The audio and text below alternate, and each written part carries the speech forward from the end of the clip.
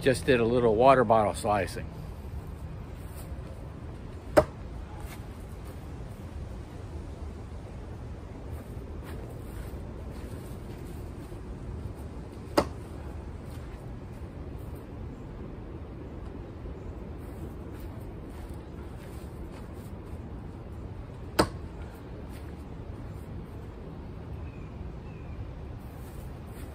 What a great knife.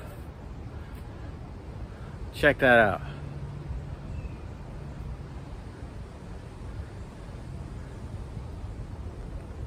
Isn't that something?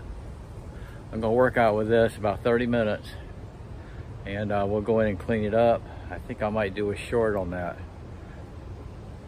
See this, I'll tell you later. Let me do a short while I got a chance. Okay, I'm gonna work out with this a little bit. Fantastic knife.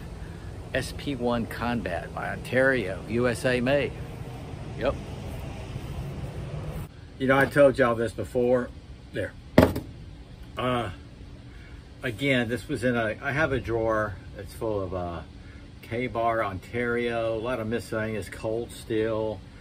It's just a huge, deep drawer in my knife chest. And it's for all these really nice fighting knife, fixed blade knives. You know, when I come across something like this, I have no mail call today, but this is my mail call. It feels like a mail call. Look at that blade.